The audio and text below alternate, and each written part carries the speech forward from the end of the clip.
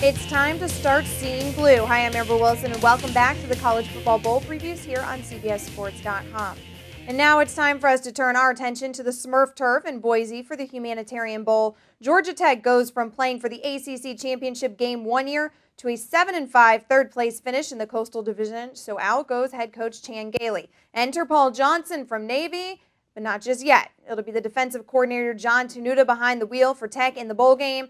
This would have been Gailey's sixth bowl appearance with the Yellow Jackets in 6 years, but he never won more than 9 games, and more importantly, he never beat the Georgia Bulldogs. So Georgia Tech will have an unfamiliar head coach. They're playing on an unfamiliar patch of turf. Can they finish 2007 off with a win?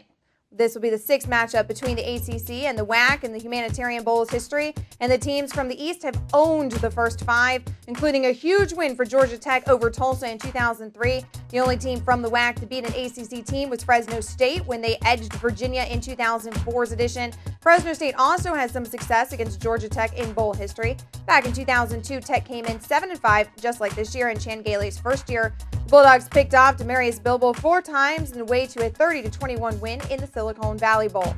Those guys are long gone. This time around, it will be 2 running backs featured in the backfield for these 2 teams. For Fresno State, Ryan Matthews has found the end zone 14 times this season and gets about 6 yards a pop every time he gets the ball. And for Georgia Tech, it'll be Tashard Choice. He's been the workhorse all year and has really risen to the occasion in the team's big wins. He rushed for 400 yards in the 2 games at Notre Dame and at Miami, and then put together a 134-yard game against Georgia in the team's final loss of the season. The Humanitarian Bowl kicks off on New Year's Eve from Boise State, but for now, you can take a trip to every bowl with our previews at CBSSports.com.